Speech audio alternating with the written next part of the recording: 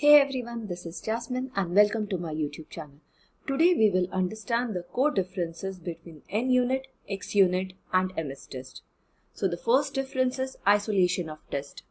xUnit framework provides much better isolation of test in comparison to NUnit and MSTest framework.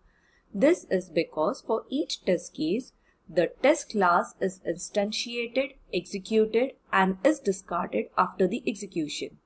This ensures that the test can be executed in any order as there is reduced or no dependency between the tests.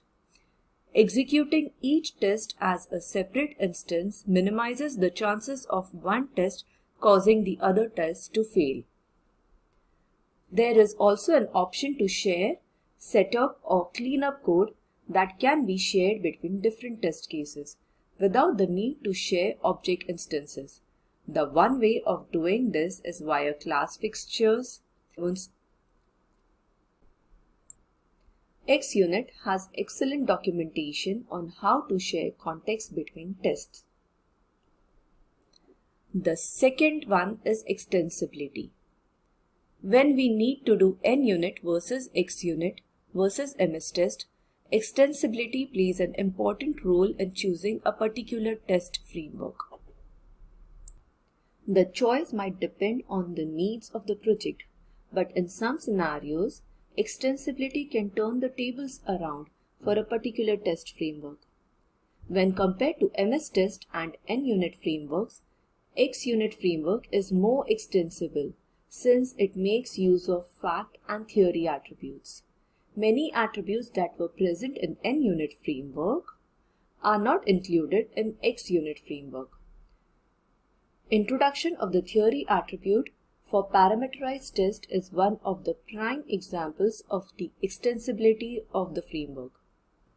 This also makes the implementation of custom functionality much easier in xUnit framework. Initialization and deinitialization. xUnit starts a new instance per test, whereas in NUnit and MSTest framework, all the tests execute in the same fixture or class.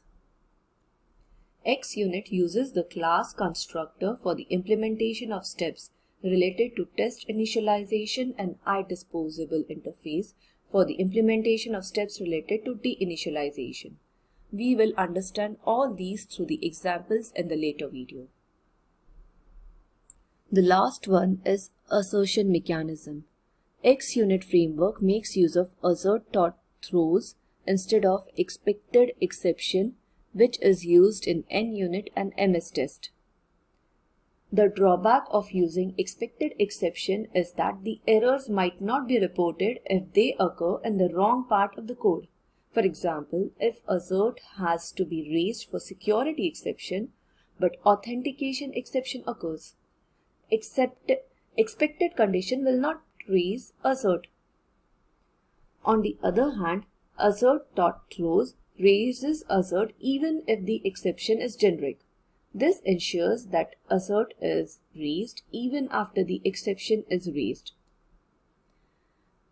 If this is confusing for now, we will understand this with an example.